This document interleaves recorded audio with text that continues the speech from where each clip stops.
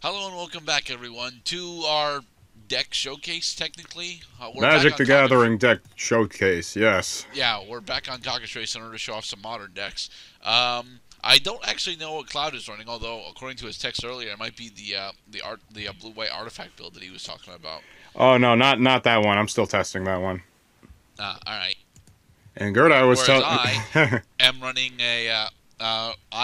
a red white thing because Boros is the best colors. Boros can go screw itself. Boros is best colors. You know what Boros spells? It spells boars. Mm, Like yes, it does. boars light. Alright. Holy shit, got nat 20. I win. Stop it. See? Stop it. My six denies you. And in the name of transparency, I am running a deck which I have long ago come to affectionately called Goblinvokers, even though there are no cards in this deck that are invoker cards anymore. Alright. I will keep. Mulligan 1.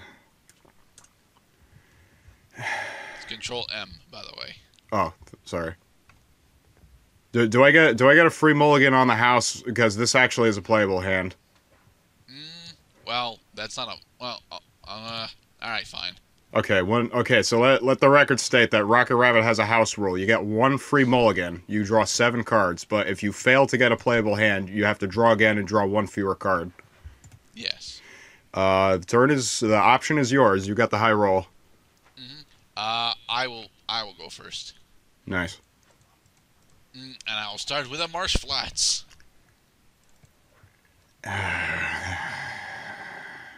Hey, you said these were Boros colors. They are Boros colors. I am not impressed. See? That is a white. That is a That Boros that color. is a white, but a swamp is dookie. Ending phase. The you have you have to pass to me. Thank you. Well, technically, you can press the button. I draw a card, and I'm gonna put a mountain down and tap 1 for faithless looting. Okay. I draw 2, and then I discard 2. Those 2 cards are going to be Dread Return and Diagraph Captain. I will end my Ooh. turn. So this is Vamps then. No, it is not Well, Vamps. no. That you're thinking of Stromkirk Captain. Oh, right, I have to end my turn. Pass. Yeah, you made me hit the button, so now you have to hit the button. So there. We're all hitting the buttons now. All right. I'll play a swamp, and then vile manifestation. Vile Manifestation, which for some reason I can't see right now. Please explain to me what this card does. All right. Vile manifestation gets +1/+0 for each card with cycling in your graveyard. It's got cycling 2, which allows me to discard and draw a card. It is a 0/4 creature horror. Nice. Alright, let's do this.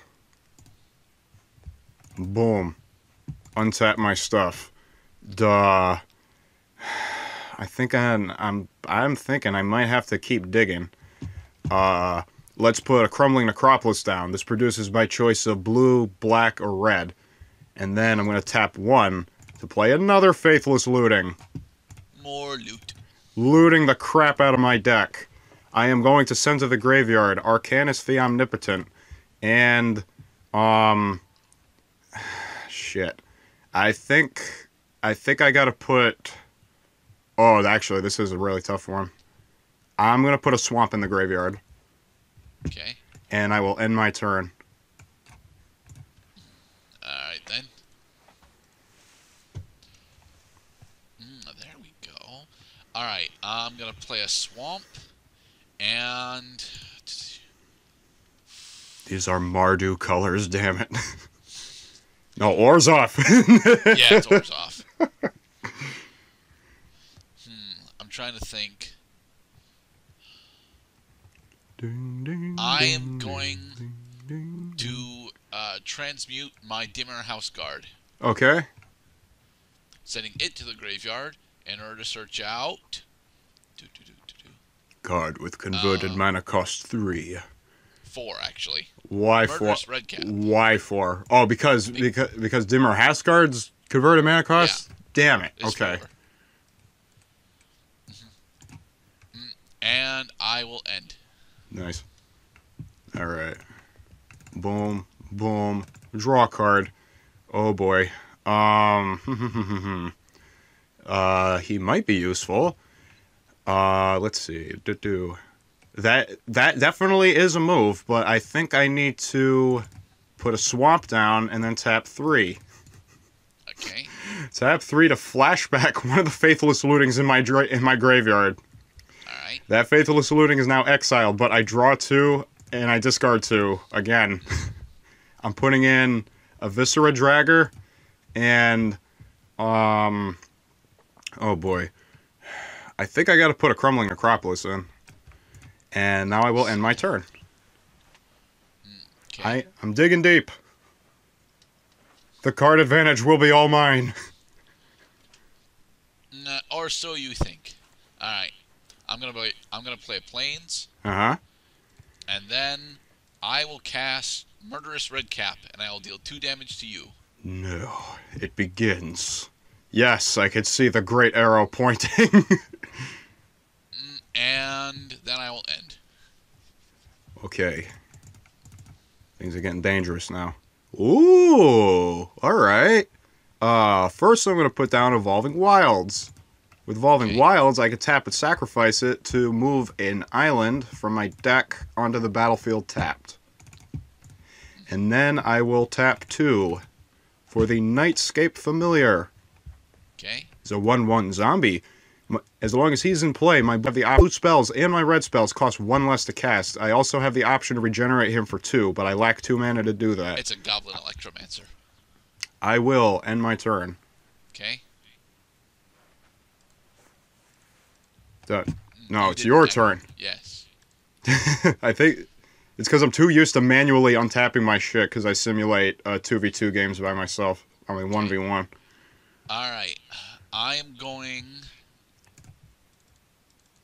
to play Solemnity. Uh-oh. Is it why can't I see your cards? This is strange. This is strange. Have you updated Diamond Cat yet? Probably not. I could see Murderous Redcap just fine, though. Please proceed. Yeah, because Murderous Redcap is from Eventide. Alright, and I'll have Murderous Redcap attack you. I can't block it because I don't want to lose my zombies, so I lose 2. Alright, and I will end. Alright. Can you kill me this turn, Mr. Clowd? No, I can't, but I can probably do some nasty stuff if I tried. For example, Temple of the False God. Okay. This card produces 2 mana, but I can only use it if I control 5 or more lands, which I do. Which you do. First, I'm going to tap 2. I'm going to flashback my other Faceless Looting. There is a point to this, by the way. That Faceless Looting is now exiled. You need to tap 3? I don't, because my Nightscape Familiar discounts my casting costs, and flashback is a form of casting. Okay. So I draw 2 again, and I discard 2. Those cards are going to be Wonder and Terramorphic Expanse. Okay, now so now your Nightscape Familiar has flying. Now my Nightscape Familiar has flying because I control an island and Wonder is now in my graveyard. Next, I'm going to tap 3 in order to cast Empty the Warrens. Okay. First, it creates 2 1/1 red goblin creature tokens, and then I copy the spell for every spell that I cast before it this turn. So I get 4 1/1 goblins. Alright. These are my 4 goblins. I'm going to put counters on them to represent creatures. Okay. I'm basically tapped out. I can't attack because you got a defender. I'm going to end my turn. Alright then. Can you please press the end turn button? Oh, okay. Pass. Alright. I'm going to play a swamp and then go for game. What? Really? I got 16 life left. Yeah, and I have infinite damage. Oh, what the fuck is this? Enchanted creature has flying and it has sacrifice a creature. This creature gets +2/+1 till end of turn. When it's put in the graveyard, return it to its own. Okay, so how do you win? I don't understand. Well, you see, Fallen Ideal gives my vile manifestation sacrifice a creature. Thing is, I can infinitely sacrifice Murderous Redcap here. Why? So, because my Murderous Redcap has got persist. Remember? But your persist only allows him to come back once, not No, it forever. doesn't. Why? When this creature dies, if it had no -1/-1 counters on it, return it to the battlefield under the owner's control with a -1/-1 counter. Well, Solemnity. Players can't get counters. Creatures counters can't be put on artifacts, creatures, enchantments, or lands. You gotta be kidding. You gotta be kidding me. So when I sacrifice Murderous Redcap, then he comes back, he deals damage equal to his power to me, and you can do that an infinite number of times. GG, I guess. I kind of wish I had updated Cockatrice so I'm not getting killed by just random bullshit. Okay, I concede the game. Good game. That's F2. I did it manually.